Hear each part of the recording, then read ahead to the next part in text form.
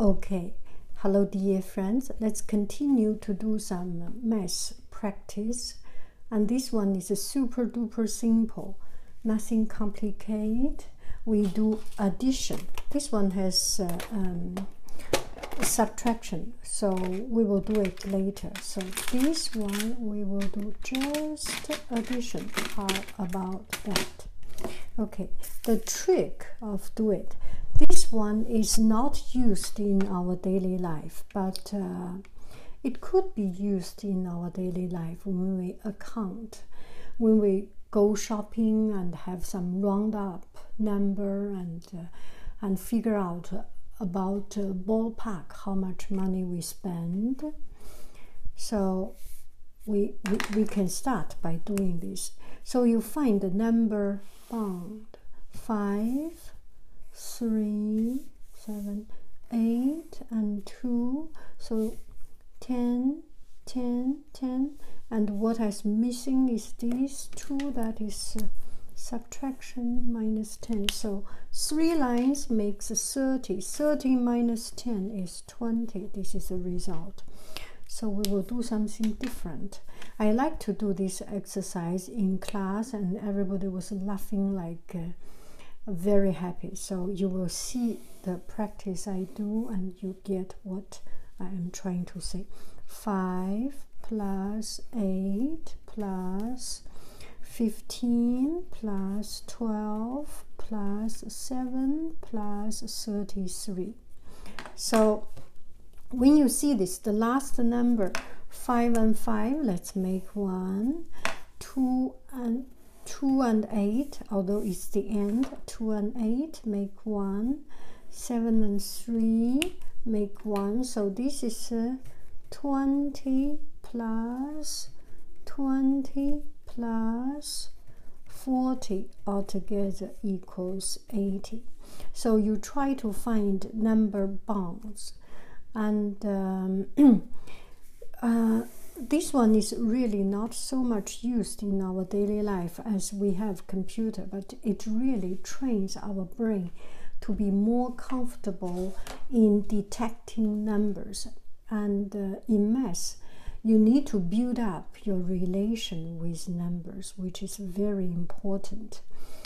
You do not have the number sense, math does not make any sense. Once you have the number sense, you can find which number with another number can click together, make a new number, make a click together and have some fun and interesting relationship. You have to be able to detect it. Okay, 25 plus 49 plus 33 plus 75 plus 67 plus 51. So we have 25, 100, 100, 100, so equals 300. And when we do this very often, if I make this problem, so it's not difficult for me. But for students that suddenly see the relationship, and once they click on the relationship and find it, oh, that's it. It's really that aha and lightening moments. I don't know whether this one fits to a lot of people, but for some students, it really needs to have this fun and interesting and related number. Okay. 5 plus 6 plus 7 plus 2 plus 4 plus 8 plus 5 plus 3. Now let's see, 5 and 5, we find 1, 2 and 8, we find 1, 6 and 4, we find 1, 3 and 7. Okay, we got everything. 1, 2, 3, 4, 4 lines. And this is purely for the reason of exercise. Usually your math teacher is not that kind. They give you numbers that not so related. So this is just for the fun of making math. Okay, so if we do addition, we know addition and subtraction is same as adding a negative number. Do I make sense? Maybe we should not talk about that for now.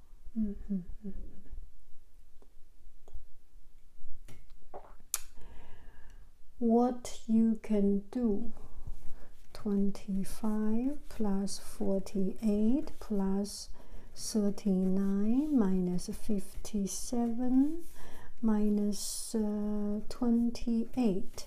So those numbers do not have relation. If you add each up, it will be quite add and subtract. How about you do this one? You adding them all together first.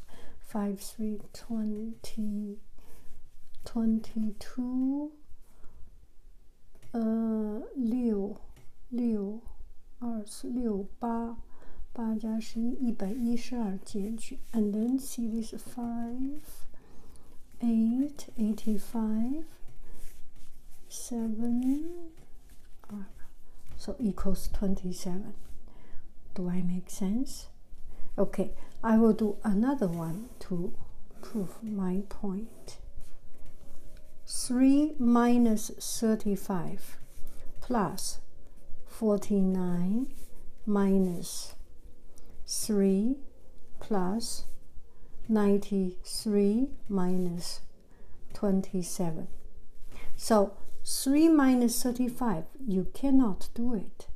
But in the overall, because they are they can interchange as long as you stick to that positive and negative sign together with this number. Minus or subtract one number is equal to adding the negative value of this number. So with this, we can see everything as positive, everything as addition, addition a negative number. So you can do the addition of the positive first. 3 plus 49 plus 93 and minus all these negative together. 35 plus 3 plus 27. So this way, 5 175 minus, this is 30, 65, so 110. Do I make sense this way?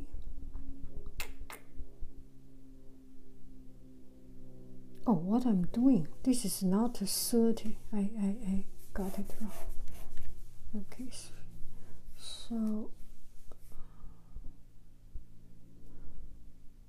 3, 3, 6, 9, 1, 45 minus 65 equals 80. I sorted it. 33. That's a shame to make such a mistake. Okay, let's fix ourselves and not to make mistake. 2 minus 29 plus 84 minus 35 plus 98 minus 67. I'm sure we can do it. So equals 2 plus 84, because we want to make it simple, plus 98 minus 29, 35, 67. So, this 184 minus, this is 64, 64 plus 67, 4 is 131, so equals 353.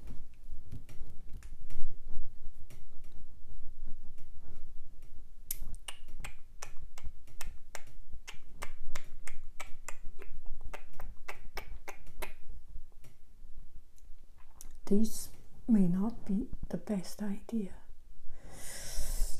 Did I give my point correct? My point is that you can do the addition altogether and put the negative number, all the negative number, as adding all the negative number together. It's a cluster of negative number and a cluster of positive number, and then the cluster of positive number minus the cluster of the other number, the negative number, pure by the number value.